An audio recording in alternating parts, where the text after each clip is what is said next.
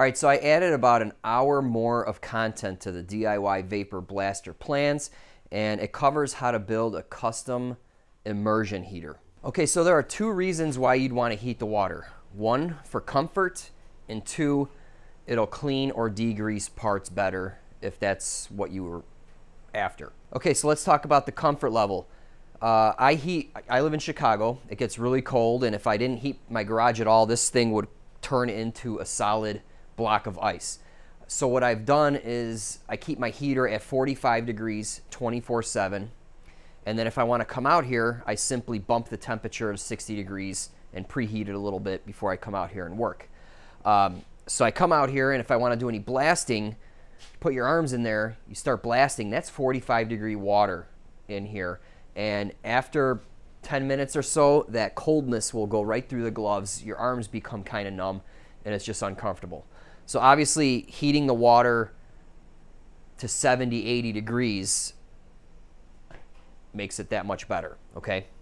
Now, you can also elevate the temperature to 130, 140, and that way it'll cut grease like crazy, right?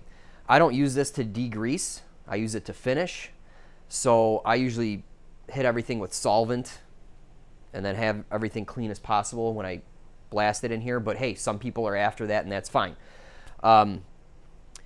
So I got an hour's worth of video in the plans, and basically it's a packaging exercise to safely house a water heater element.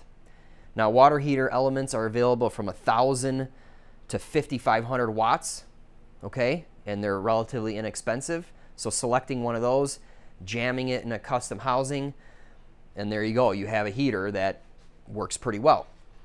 Now, you might think, hey, I heat the water up, great, the heater stops running, and life is good, right? Well, not exactly, because this is something I discovered is when you're blasting, you have all this CFM coming out, and it dissipates the heat out of the water very quickly. And especially if your garage has been 45 degrees, right? Your 80-gallon tank or whatever is full of 45-degree air, and that compressed air, when it's released, it just cools the water like crazy. So you actually need a lot of wattage to maintain a really high temperature, okay? Just letting you know about that.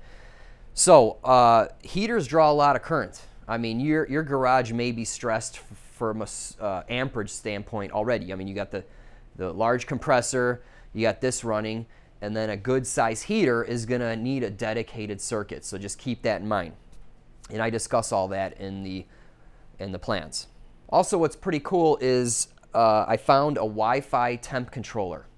So basically, you can set the temperature from your phone and turn the heater on and preheat the pit prior to coming out here. So let's say in an hour or two you want to come out here and blast. You set the temperature, the heater will kick on, and it's just pretty cool that that's some automation that you can do.